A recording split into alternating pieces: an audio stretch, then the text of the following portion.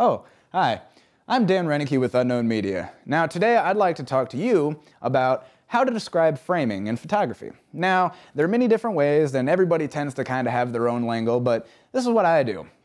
If you're taking a picture of a vast landscape and it's wide open and you're getting all the information of the scene that you possibly need, I tend to call that a wide shot or a long shot. You're capturing all the information that there is to capture.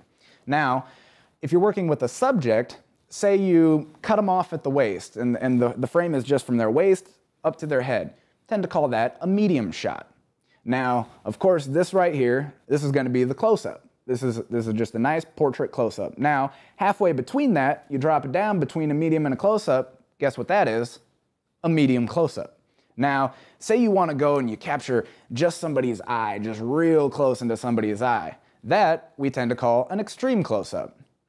Now that is how to describe framing in photography. I'm Dan Reinecke. Take your best shot.